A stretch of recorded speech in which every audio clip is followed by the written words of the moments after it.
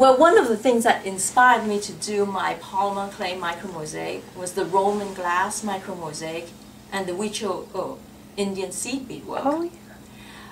When I found out that they had a glass micromosaic class in Venice, I really wanted to go. And Dan's never been to Venice, even though he's worked with glass. So he was ready to sign up for the class. It was a 2-week class, and we wanted to find out what they embedded the glass micromosaic in. So we went there, and they had this paste they made up, and they didn't tell us what the formula is. And then for the class, they had us set it in window putty. We went all the way to Venice and set it in window putty. So I came back and I thought, I'm going to set it in Sculpey. Because about 10 years ago, I made a glass micromosaic and I set it in Sculpey and it lasted very well.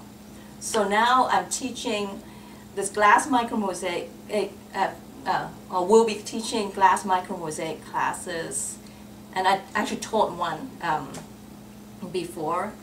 And we set it, cut the glass, pull the glass stringers, hand file each one, and set it all in Sculpey, and then bake it, and it's fine.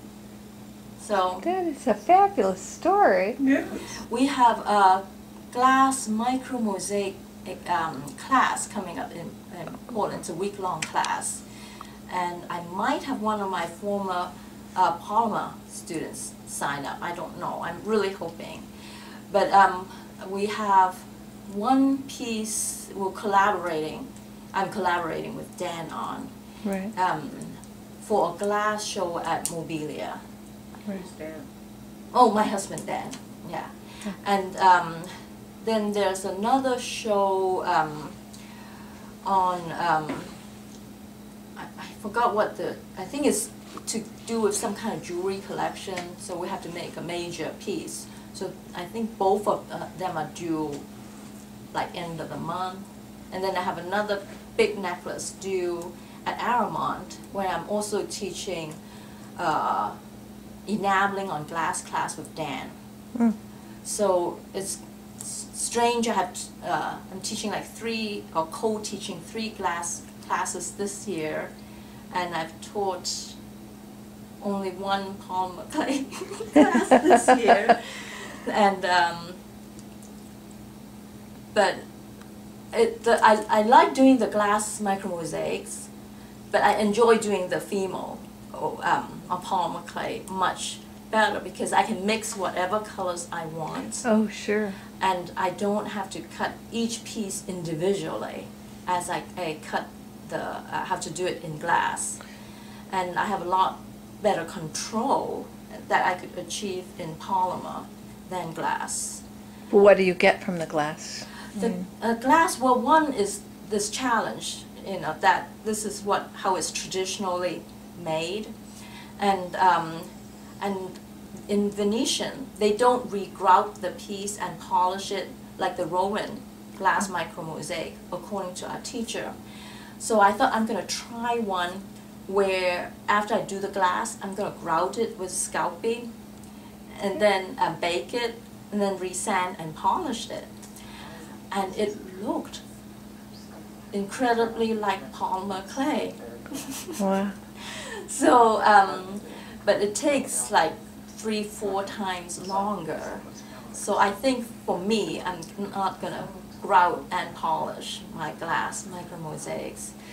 But the one major piece I've done so far is a combination of glass, polymer, and seed bead micromosaic, and enameled glass beads. You've already done this piece? I did this piece. That's the sheep That's necklace. the sheep. Oh, and I bet I have. Do you have an extra postcard? Can I get the? I can email you a Or is it on your picture. site? No, it's I not. think it's on the Website? the site that's the cdbeats.biz. Okay. I think so, and I can certainly send you a postcard. Okay. And that piece will be in the Wing Luke Asian Art Museum show, one of the pieces there. And that show also, they picked all polymer clay micromosaics I did. and they didn't pick the other, like the Rolodex bracelets. I don't know why she decided to choose focus on micromosaics, but all the rest are polymer clay. And one is a bangle I did 7 years ago, I think. For this customer, she turned 50 and she wanted a special piece. So it's all northwest coast because she loves to hike and swim. Really? So the metal work is done by Chuck Domitrovich. Has that one been on the web? Have we featured that? I don't think so, because Okay. I did not have a good image of it. Oh, I see. And now, when I got it back, I reshot it, so now I do have a Oh. good image of it. But the show lasts, the show lasts from May until next February. And she lent me the piece in October last year, right after I moved. So I'll be keeping this piece for more than a year. Wow. So I feel kind of guilty about it. And where is that show? That's at Wing Luk Asian Art Museum in Seattle, but I think it's called Wing Luk Museum of the Pacific. Oh, I'm sure I can find Yeah, it. Okay, yeah, they I'll find changed their name. So maybe Pacific Peoples or something. And it opens May 12th. it. Okay. And it's a group show. They are focusing on glass because there's a glass conference coming through Seattle, the GAS conference. Oh. I think it's the Glass Art Society. Oh.